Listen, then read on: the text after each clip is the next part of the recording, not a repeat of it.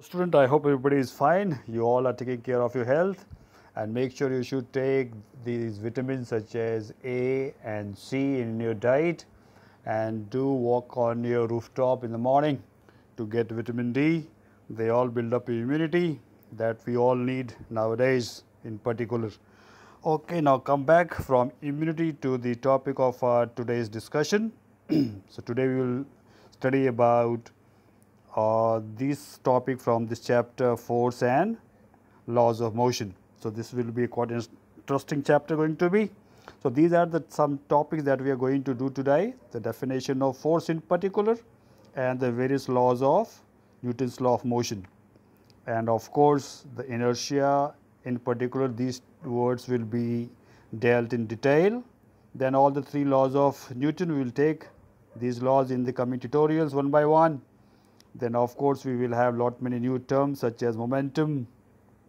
Then we do have something called impulse, and one of the most important topic in the chapter called conservation of momentum. So let's begin. So first of all, we should know that what basically is the force, because the topic is force and laws of motion. So write it down side by side also. The force is basically an interaction. Write it down completely. It is basically an interaction between the objects of which they make changes in their motion. Okay, that means force is interaction between the objects and then they make changes in their motion. And the unit of force we know is Newton.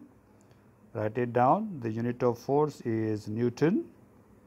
So this term will be used too much in this particular topic.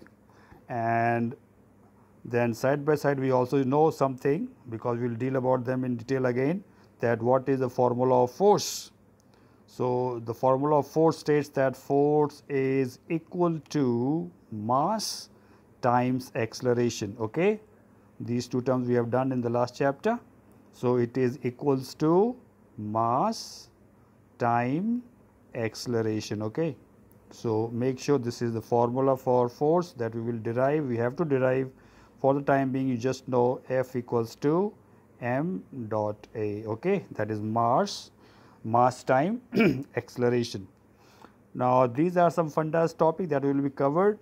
Now this is a good thing that you should know, that what happens if an unbalanced force act on an object which is already in motion. See the question what it says. What happens if an unbalanced force act on a body which already is in motion? You might have seen that if your younger siblings is biking or is running a bike or driving a bike and you just give him a push, what happens? So you will see that as a result, when you give it the force of yours add on the existing force by which the bike is driven. As a result, write it down, when you add or give the extra force, what happens? It changes the speed as well as it changes the direction.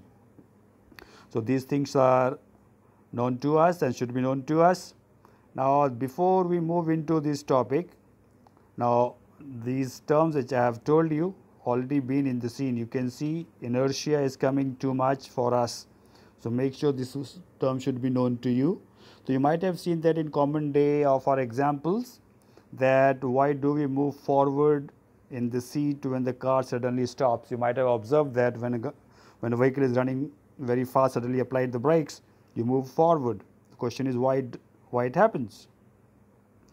And similarly, when the car suddenly stops, the inertia keeps you moving forward, because car comes to rest, but due to inertia you keep on moving forward. And in order to prevent that forward motion, that's why we say that always put a seat belt. We will study about this explanation in the coming tutorial completely. Now first law that we are going to study about, we do have these terms. One is mass, another is inertia. Okay, so what is mass? So we know that mass is the amount of matter in the body or in an object, and more the mass, more is the inertia. Okay, make sure these things should be known to you. The more the mass, more will be the inertia there. Now as we have told you that force is the product of mass times acceleration, then the question is Do we have some types of it? Yes, we do have some types of force. One is called balanced force, other is unbalanced force. So, write it down. So, what are the balanced forces? So, when an object is not moving with changing speed, okay, when the object is not moving with changing speed, that is, it is in equilibrium state. The state of the motion is said to be, say, equilibrium. So, net force acting on it is balanced, okay, and in that case we say the force acting on the body is balanced. The example they have given you here, that you can see from the photo shot, that the weight of an apple is balanced by the force exerted by the branch of the tree, okay. The weight of the apple and the branch balances the force. As a result, the apple keeps on hanging. And what happened when the unbalanced force comes in the scene?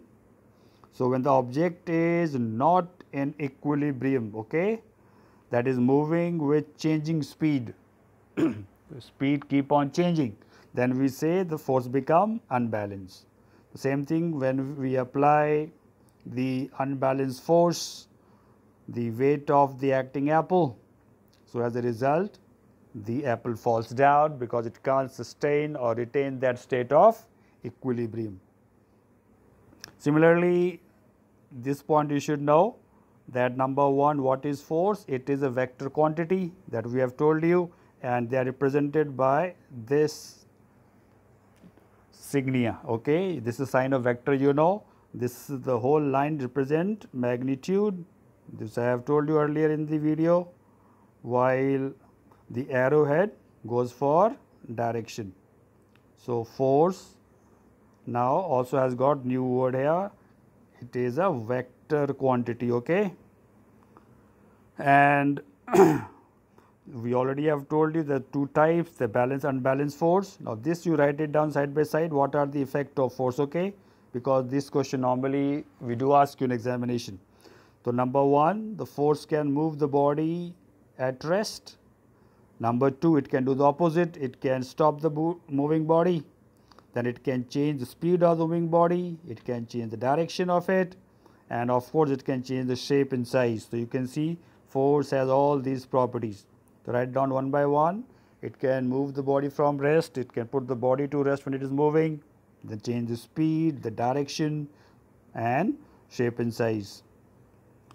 Now, comes for the first law, that is the laws of this motion in this chapter. We will deal these laws in definition form one by one. So, first is the Newton's law, also referred as law of inertia, okay. Now, it means that every body persists or retains the state of uniform motion in a straight line in the state of rest unless and until external force act on it, okay.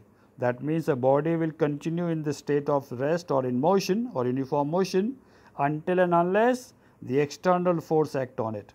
That's why the law is law of inertia also.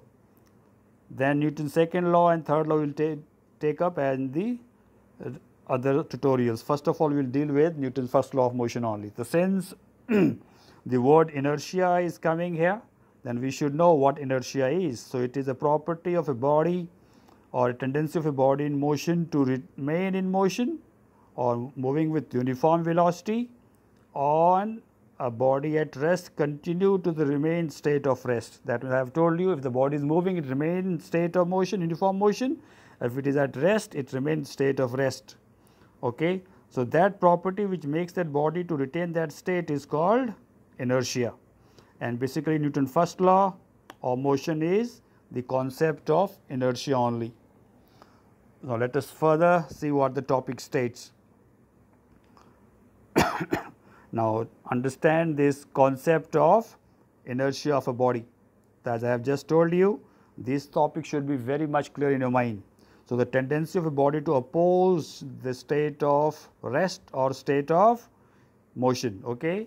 It is a tendency or the property of the body to resist its original state, that is called inertia of body. And if no unbalanced force act on the body, then the body at rest remain at the state of rest, okay.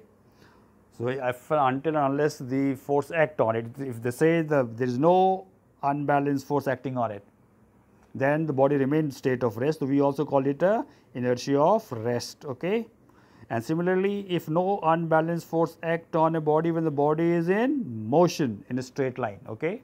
Again, now the body is in motion and no unbalanced force act on it, then we call it as inertia of motion. So, check it out, some terms here. We will deal this term in detail, in particular in this topic, that is called inertia of motion.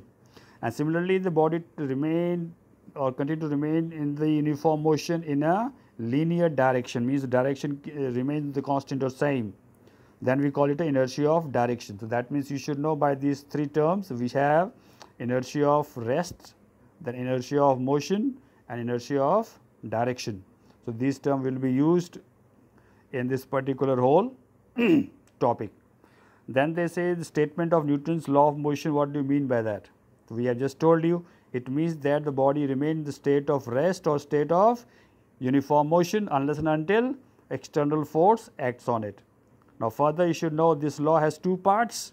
First part give you the concept of inertia, that while the second part define you the definition of force. That means in first part they say the body will remain in state in which it is being aligned unless and until the external force act on it. So, that is two part of it. Number first part give you the explanation or the point of inertia, while the second part of the law give you the definition of force. Now, as I have just told you, we have three types of inertia in particular: inertia of rest and inertia when the body. So, write it down all the things. Example for inertia of rest is vehicle at rest. Then inertia of motion. The motion is said to be that the body is said to be in motion.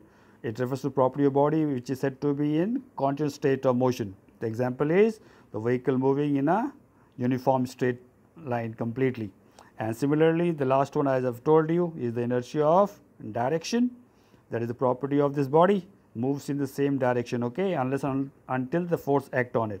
So, again the example is the leading forward in a vehicle during the application of the brake. So, the state of motion remains when the application of brakes takes place, the body lean forward. Now, again in this case we have lot many examples, okay, to know about it. So, this example you should do in your home also, the inertia of rest, where you can see you can place a glass, and on the glass top you just place a cardboard, and on the cardboard put a coin, and as you give the cardboard a hit, you will see the coin falls in the glass. So, the question is why it happens. So, it happens because the card is horizontally acquired some motion and due to the force applied by you, but as no force is acting on the coin in the horizontal direction, the respective coin finally goes down into the glass due to the inertia of rest, because you apply force to the cardboard, but the coin was still in the state of rest. So, the coin falls down in the glass. So, that activity is in your textbook also, please check it out. Similarly, we have lot many examples, as you have seen that we say that why the fruit falls when you give it a shake. So, normally it falls when you give it a shake to the branch of the tree. So, it is again the inertia of rest, because the fruits are in the position of rest, and when you apply force, what happens is that the branch shake, but fruit remain in the state of rest. As a result, that create the friction or the force by which the fruit, which has been pulled down by the gravity, you can say it. Similarly, when you dust the carpet, you know the dust particle fall off from the carpet. Why? Again the same reason happens, because as you apply the force on the carpet, the minute pores vibrate while the dirt remain at the state of rest, and hence the carpet get cleaned. So, these are some examples that you should further look into that. Now, we have one more good example, that what happens when you fire a bullet at the glass window. Firing a bullet in the glass window, it create a hole in it. Why it happens? Well, this question we do ask you number of times, okay, because when the glass is been hit by the moving bullet, the remaining part of the glass remains in the position of rest, while the part that is being struck by the bullet, it creates a hole in it. And also you should know the size of the bullet and its shape do also play a massive role. So, if it is a glass frame like that, and this is the part where the bullet hit, That particular part has been pierced through the bullet, while the rest of the part of the bullet, which has been rest part of the glass, which won't receive that type of vibrating force or the repulsive force, you can say, to create a crack. So only that part of the glass that get the hit of the bullet only get the respective zone crack off and the bullet pierce off. But similarly, if the same glass part is being hit by a stone or the rock of a big piece, then you can see the more surface area is there, more force get dissipated here, and that create more effect, and of course the glass then crack up completely. So these are some of the aspects that we should be knowing it. Similarly, when the cycling or cyclist is cycling on a level road, does not come to rest immediately after stopping the pedal. Why? Because again the force applied by it makes the cycle move ahead on the road. Immediately it won't stop it. Similarly, you can see when you strike a coin on the carom board with a striker, the coin only moves away while the rest of the pile remains at its original position. So these are all the statements that illustrate the inertia of rest of the particle. Now, example of inertia of direction, as I have told you that we have many type of inertias here. So number one was inertia of rest. Now we have the inertia of direction. So in this you can say that when a vehicle takes a sudden turn, you must know it, the person seated inside the vehicle is pushed towards the opposite direction, you know it. So if that you might have seen that when you are moving in a vehicle and vehicle is moving in a high speed and suddenly take a turn, your body is just pushed outside the other side of the turn. The reason is why it happens so. So the reason is that when the vehicle take a sharp turn, it changes the direction, whereas the person who was sitting in the vehicle moves in a straight line because of inertia of rest. As a result, when the vehicle take a sharp turn, you are always pushed to the opposite direction. The same thing can happen when a bus take a round turn. You are all seen, because again the bus is moving and taking a sudden turn right or left. So bus take a turn, but your body moves in a straight line because of inertia of rest, and hence you feel the outward fall whenever such type of things happen.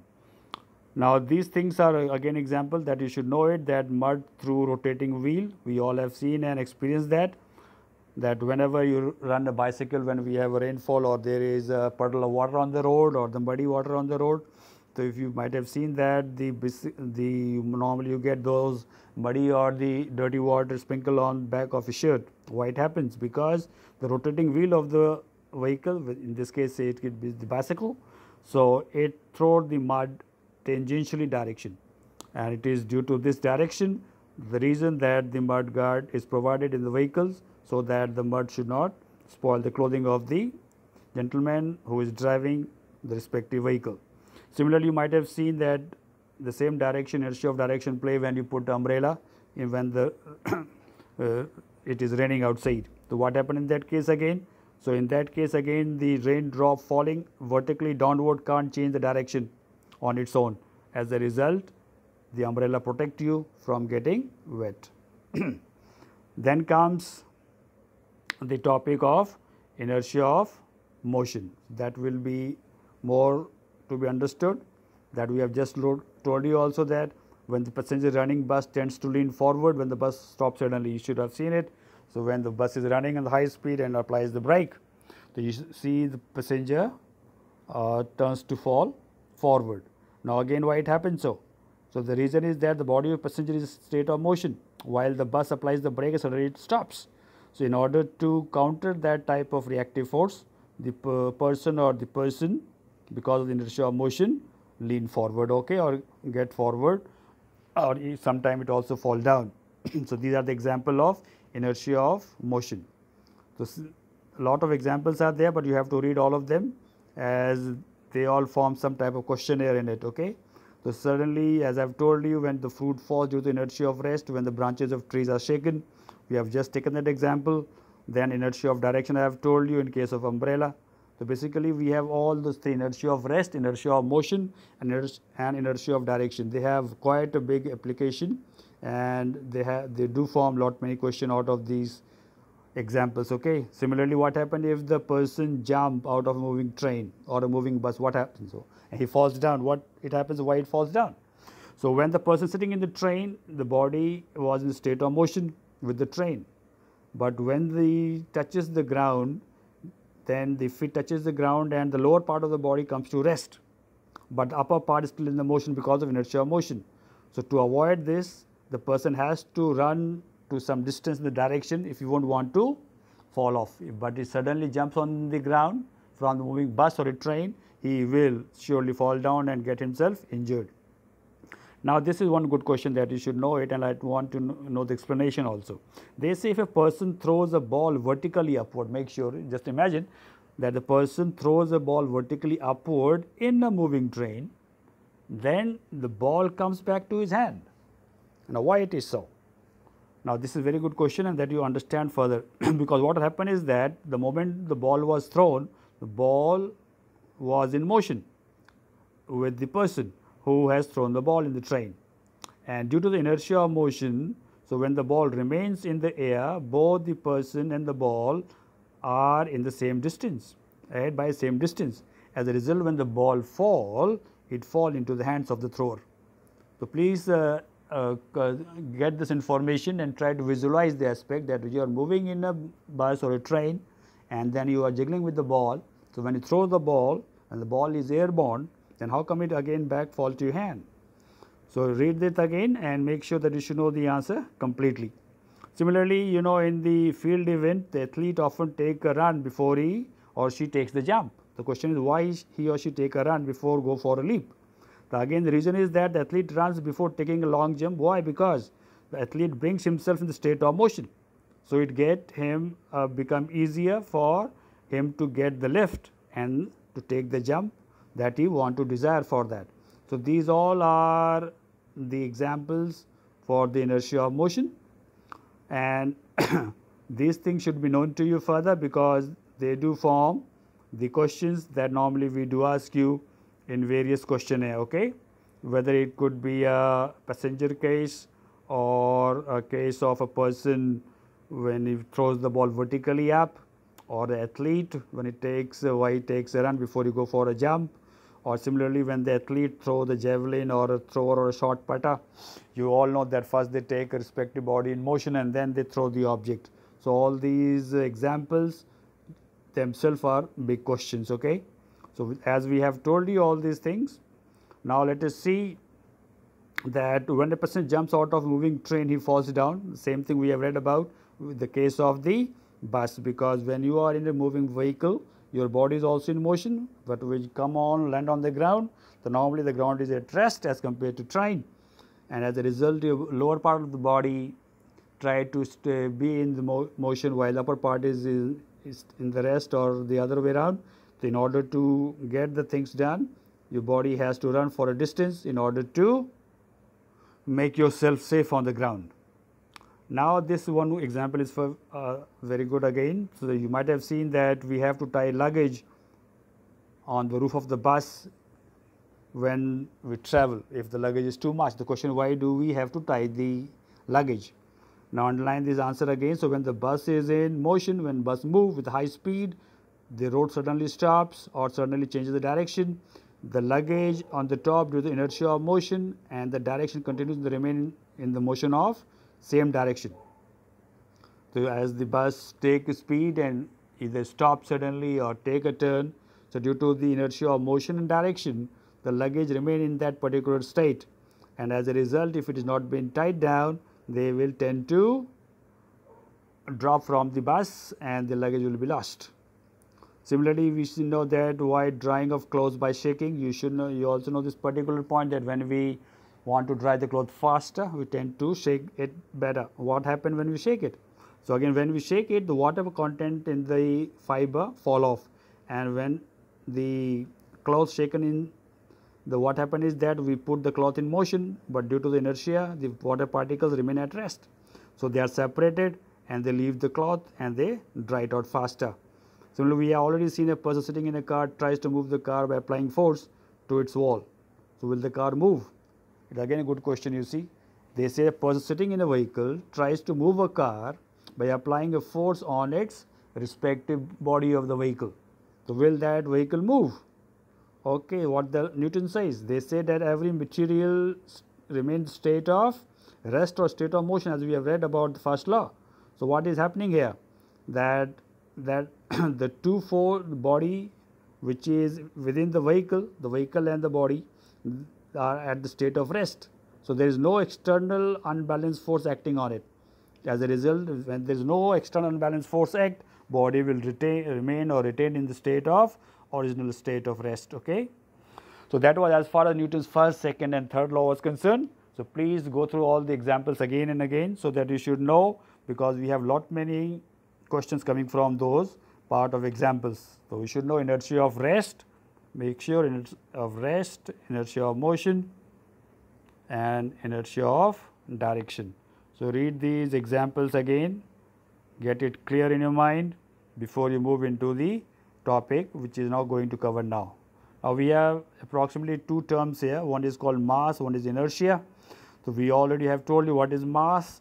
The mass is the amount of matter in a body.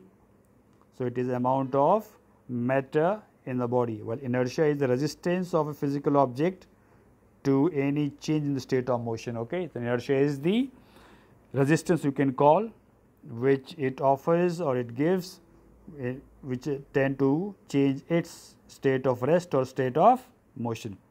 Now, this please write down the things in your copies, because this is the question that we normally ask you, the difference between inertia of motion and inertia of rest, though we have read it, but you write it down point wise. So, first in case of the inertia of motion and then inertia of rest. So, in case of the motion is there, the inherent property of a body, by virtue of it, it can't change its state of motion. Okay.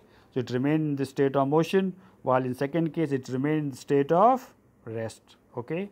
Number 2, in case of the inertia of motion, it is due to the inertia of motion that rotating fan example continue to rotate in some time even after it is switched off. You might have seen, even if you switch off the fan won't immediately stop, it keep on rotating. It is again the inertia of motion. For inertia of rest, we have seen the passengers in the vehicle get a backward jerk when the vehicle suddenly stops. You might have suddenly go, or fruit hanging from the branch falls down when you shake it. So, similarly, these two examples of inertia of rest, because in case of person, the vehicle take a motion, but person tend to retain the state of rest.